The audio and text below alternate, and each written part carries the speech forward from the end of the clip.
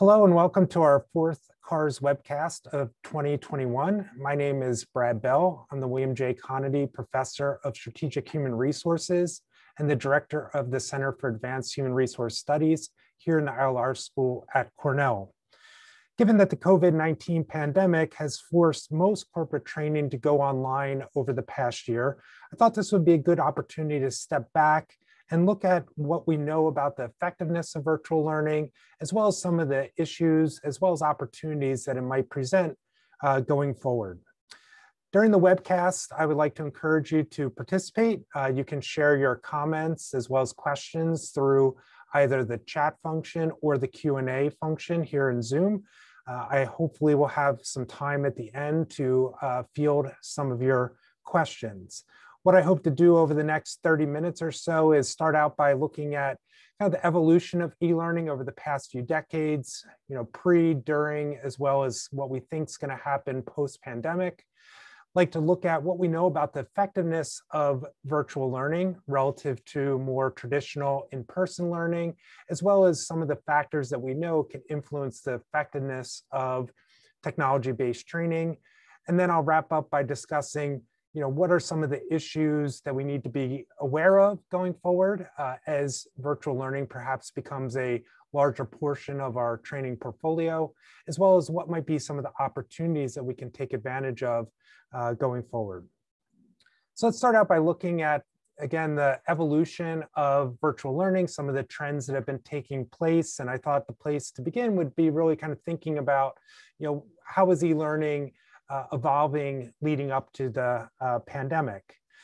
And what we've seen certainly over the last few decades is a tremendous increase in the amount of training that is delivered through technology. If you go back, as recently as the early 2000s, what you found was only about 10% of training was delivered through technology. Whereas in 2019, right before the pandemic, we saw that figure had increased to 40% of training being delivered through some form of technology.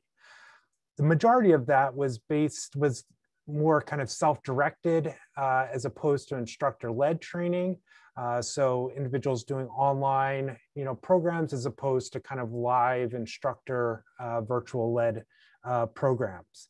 What's interesting is while we've seen this tremendous increase in virtual learning, we also at the same time haven't seen the demise of the classroom, which some had been predicting for some time.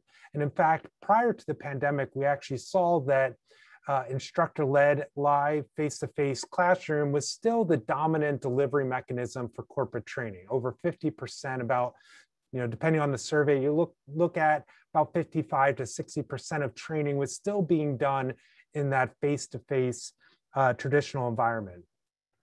What's also interesting is that if you look at kind of the trends of e-learning over the last decade or so, what we've seen is that it's kind of plateaued in the sense of going back to as recently as about 2011, around 40% of training at that time was being delivered via technology. And that's basically what we were seeing in 2019, which led many to question whether we had kind of pushed out as much training as we could realistically do over technology and maybe hit kind of a ceiling. There have been predictions for a number of years that some new technologies, whether it was mobile or virtual reality, might lead to kind of a new wave of e-learning. But we really hadn't seen that materialize.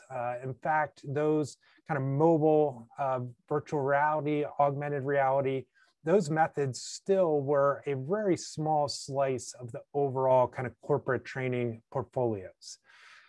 Obviously, this kind of ceiling was smashed, you might say, during the pandemic, when much of corporate training was shifted to online. So it might be viewed as really kind of creating this opportunity to rethink the possibilities for what could be delivered through technology. What various reports, including this 2020 training industry report, show is that companies did put a decent amount of their training on hold during the pandemic. Widely variable. Some companies, it was maybe 5 to 10% of training was put on hold, in others as much as 75% or more. So we did see some kind of pausing where companies looked at certain programs and felt like they couldn't be converted to virtual, or maybe would just be better off waiting until they could be delivered again in a more kind of traditional in-person setting. The remainder of training, though, was converted to some form of virtual delivery. And what we see is that in that same survey, a majority of respondents plan to return to classroom training post-pandemic, while also maintaining some of the remote training, right? So again, we see this where the kind of virtual learning was maybe used as a stopgap measure for some programs, whereas others, it's really created an opportunity to re-envision how those programs are going to be delivered over the long term. The 2020 Learning State of the Industry report by Chief Learning Officer found, unsurprisingly, given these trends that we just talked about, that e-learning delivery is expected to be the top anticipated area of L&D technology spending over the next 12 to 18 months. In addition, self-paced e-learning as well as mobile learning are really expected to be the two delivery methods that increase the most. And again, not surprisingly, classroom-based learning is expected to be the delivery mode that increases the least over the next year, year and a half. So it appears that at least over the near term, we expect to see somewhat of the tables turn, going from this model where classroom face-to-face was still the dominant delivery mode to where for at least some period of time, we're likely to see e-learning, virtual learning really kind of take a dominant role. This kind of shift raises a number of important questions, probably the most fundamental of which is, is virtual learning effective? Or are we sacrificing quality to some extent by moving training from the classroom to some form of technology-based delivery? Over the last several decades, literally thousands of studies have examined this question. Looking across many different types of technology, as well as different types of learners and learning content. The typical study that you'd see in this area would take a particular learning program or training program and would offer, presumably, comparable forms of it, one usually in person, face-to-face, and another through some form of technology. And then at the end, what we would do is compare outcomes across learners in terms of their attitudes, in terms of their learning gain, skill gain, et cetera, to see how the technology-based form of the program compared to the more traditional form. And what meta-analyses of these studies have consistently revealed is that all else equal, learning outcomes tend to be equivalent in the same course delivered through technology as delivered through more traditional classroom in-person instruction. So on the one hand, that's maybe reassuring to know that in general, we tend to find that e-learning, virtual learning really doesn't lead to detrimental kind of learning outcomes, which is important because a lot of surveys show that there's still, among the general public, a perception that technology-based learning tends to be, in general, lower quality learning than more traditional in-person instruction. And the evidence doesn't really bear that out. That being said, it's important to call attention to this all else equal statement that I put in that conclusion. What you find if you look at these studies that, again, try to compare technology-based and more traditional learning is that it's really difficult to create equivalent versions of a particular training program that's offered through different delivery media. What you often find is that by offering the content or through these different mediums, you often end up with other types of differences that seep in. For example, if a program is delivered through technology, learners may have more opportunity to go back and review content, or even just to spend more time in learning. Or in the classroom, it may be possible to more actively engage learners, maybe with interacting with the content or interacting with peers or even the instructors. So you have to be really careful when looking at these studies to really assess, is the instruction that's being offered equivalent across these different media? But when these studies have been able to really kind of control for these differences, what you find is that there's really nothing uniquely advantageous to any particular delivery medium. Or as educational psychologist Richard Clark once stated, media only deliver instruction, but do not influence learning. Thus, the question is not really whether virtual learning should be used, but really when it should be used. And that requires consideration of whether the technology can deliver the desired instructional experience. In other words, we should be really thinking about what are the learning objectives or goals of a particular program. What is the type of instructional experience that we need to create for people to actually achieve those goals? And then we should look at, are we able to appropriately deliver that instructional experience through some form of technology? If the answer is yes, then it's likely that e-learning will be effective. If the answer is no, then we really should be thinking about, again, do we pause this program or think about other ways to deliver it? Given that, over the years, these findings have kind of highlighted that, the does it work question is really not that meaningful. Research in recent years has kind of shifted attention from, is e-learning or virtual learning effective, to really looking more at, well, what are those factors that make e-learning more or less effective? And research to date has highlighted a number of differences or factors here that really do make an important impact. The first is this idea of interactivity. E-learning programs that offer moderate to high levels of interaction have been shown to consistently lead to better learning outcomes than those offering less interactivity. Interestingly, research does suggest that the type of interaction matters. In particular, programs that offer students an opportunity to interact with one another, other students, or to really engage actively with the content tend to produce better outcomes than those that emphasize more student-instructor or student-teacher interaction. So this suggests thinking about how to make our e-learning programs really actively engaging, particularly in terms of kind of student discussion and interaction, as well as ways for students to really dig into the content can help to enhance e-learning outcomes. We also know that learners' satisfaction with the technology interface, in particular its usability, has been shown to have a significant impact on their reactions as well as their subsequent learning outcomes. In addition, we know that technical problems have been shown to be one of the primary reasons that individuals drop out of e-learning, which has important implications as we think about individuals or employees' access to certain types of technology like broadband internet access, which really may shape their experience with the program and their not only learning outcomes, but their likelihood of completing a program, something we'll come back to and talk about in a second. And finally, a number of studies have shown that learning outcomes tend to be greatest in blended learning programs that combine virtual and face-to-face elements.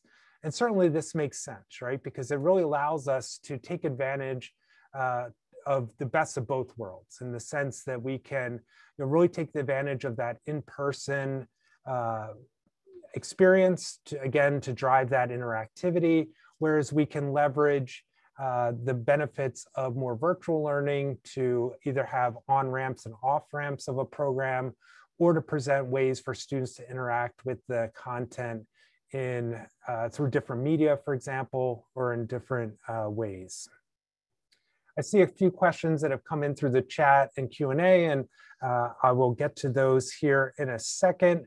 I would encourage you again, if you have other questions or comments, please do feel free to share them, and we'll have some time here at the end to tackle a few of these. So as companies expand their virtual learning offerings, what are some of the issues and opportunities that they should be looking out for? So in terms of issues, both in the US and globally, there continue to exist what we call digital divides based on income, such that lower income individuals are less likely to have broadband internet access.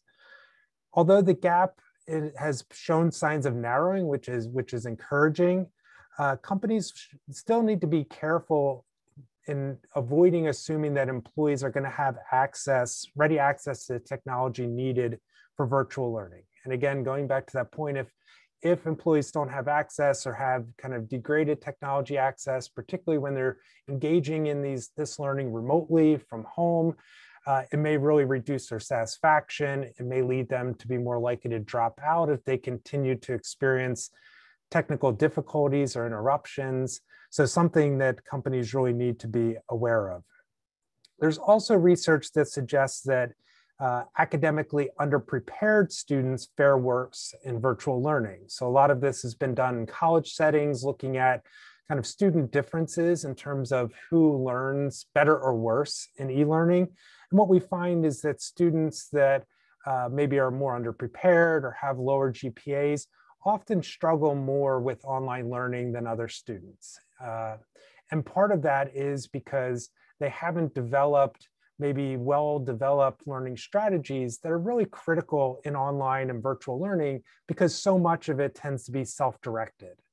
And so again, we might see some of this carry over into work settings where employees that maybe don't have the same experience or background with kind of self-directed learning, or maybe haven't had an opportunity to develop some of those effective learning strategies, may need greater support and guidance as they go through virtual learning.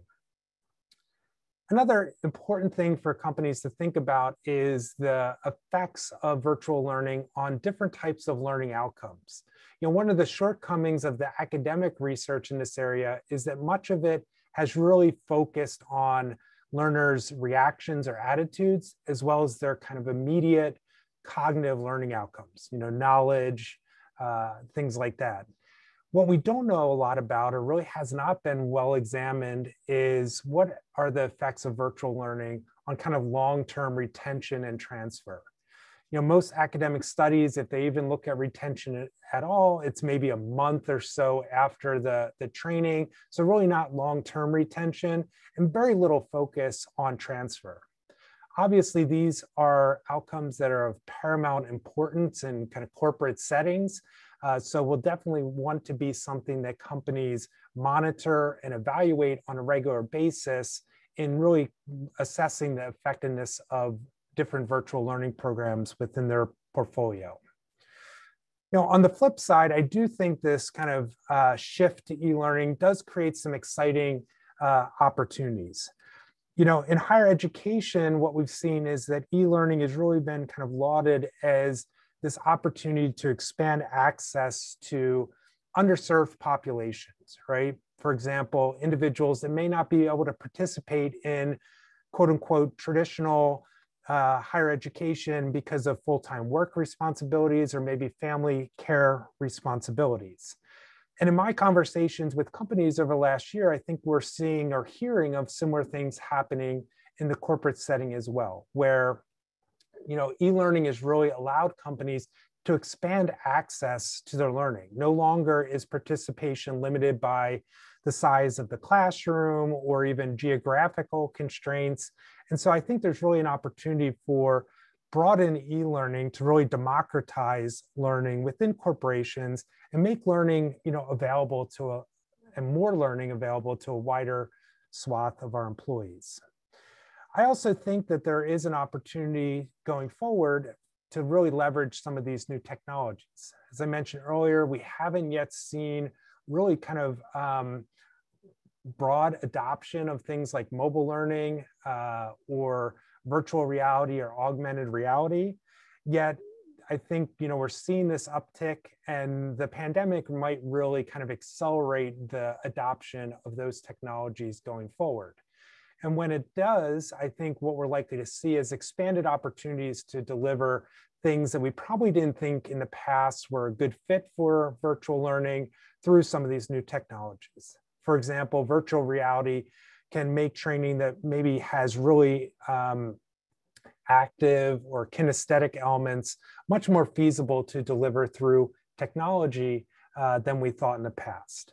So it'll be really interesting to see if these technologies can lead to this, kind of new wave of e-learning adoption, and also whether these new technologies, maybe in contrast to prior technologies, really do create opportunities to expand as well as increase the effectiveness of e-learning, maybe even doing some things that we can't do in the typical kind of in-person classroom-based setting. So with that, I'd like to take a moment to field some of the questions that are coming in. So starting with a question here from Cecilia, asks, which would be the environmental elements that are being considered as constants in the studies that being equal would produce the same outcomes on tech-based and traditional training? Yeah, so good question, Cecilia. A lot of times what we're trying to control for is, again, differences in the nature of the instruction itself. So for example, how active or passive is instruction? How much time do people have to really engage with the learning program? How much feedback are they maybe getting as they go through the learning? And so, there's different opportunities for each of these instructional elements, often across technology or classroom settings. And when they differ, what we might see as differences in learning because of differences in those instructional elements as opposed to the technology itself. So when these various meta-analyses have controlled or held constant, again, things like activity or interactivity, feedback, time spent in learning, that's where we tend to see any of these technology-based differences disappear, which leads us to the conclusion that it's really about the nature of the instruction as opposed to the delivery mechanism per se. So a question here from Nancy, from a manufacturing perspective, is the data shared about classroom versus virtual being almost equal in effect? Is it relevant for that production type of employee? Yeah, so Nancy, good question. Again, this research has been done across a variety of different types of learners as well as learning content. I would say that I think if you look at a lot of these studies, they do skew towards more focusing on what you think of as really teaching more declarative cognitive knowledge, right, as opposed to more hands-on skills. Though there have been, studies that have looked at more kind of hands-on training, and we tend to see similar effects there as well, which suggests we would likely see similar findings in your kind of more manufacturing or production type setting.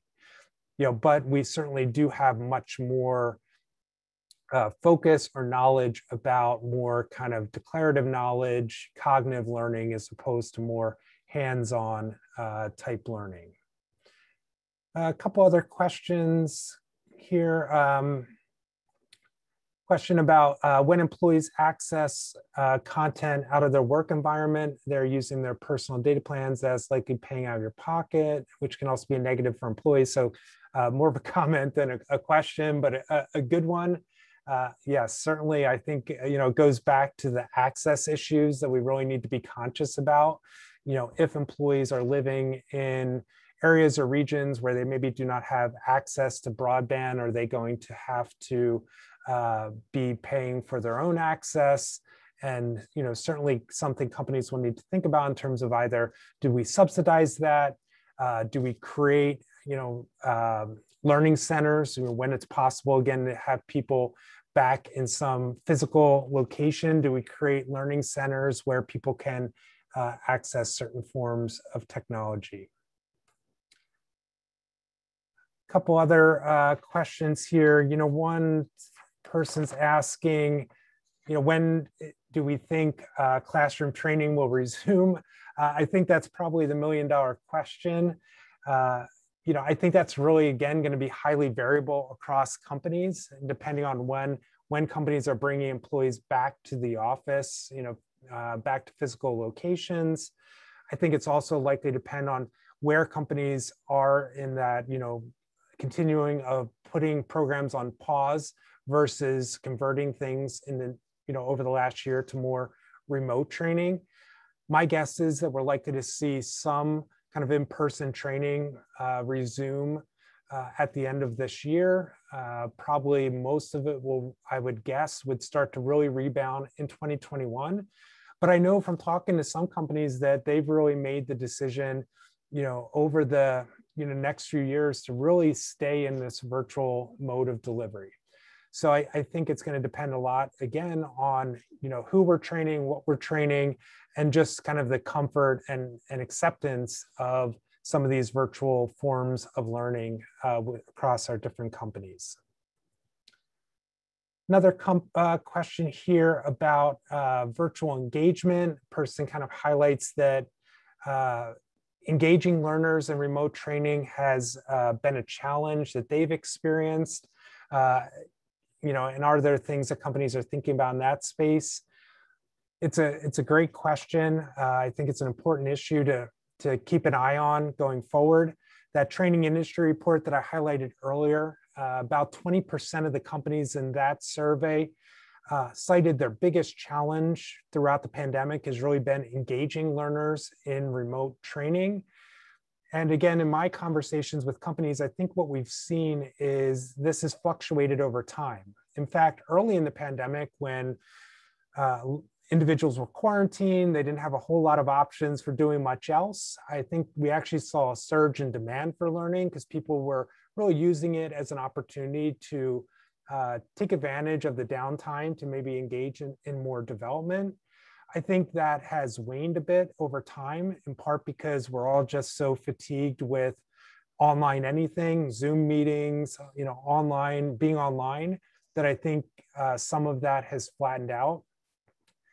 So I think, going forward, again, I think the hybrid model will be the most effective one.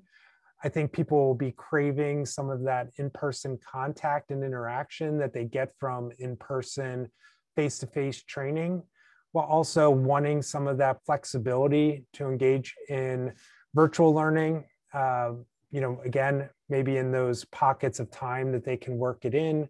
So I think, companies are going to want to try to strike that right balance between the face-to-face and more virtual models.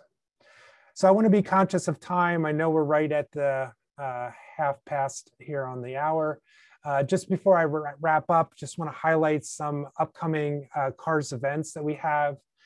In late May, we're actually hosting a virtual spring partner meeting. Normally, we just do a fall meeting, but we decided to add a spring meeting this year where we'll be presenting out different streams of research that we've been doing this semester around diversity, equity, inclusion. So I would encourage you to sign up for that meeting if DE&I is a topic of interest to you. We also have 2 webcasts in early June that will be presenting out work that we've been doing across different working groups this semester. We did a series on the post-pandemic work and workplace, looking at plans for return to the office, thinking about managing hybrid work, as well as really thinking about how do we reset the culture going forward, as well as another working group series that we did on how the pandemic is reshaping or causing companies to rethink the HR operating model going forward. So again, 2 webcasts that will be summarizing some of the work that we've been doing on those important topics. You can find all of these events as well as register for them on our website, which is cahrs.ilr.cornell.edu. So please do visit the website and hope to see you at one of our future CAHRS events. Thanks again for attending today.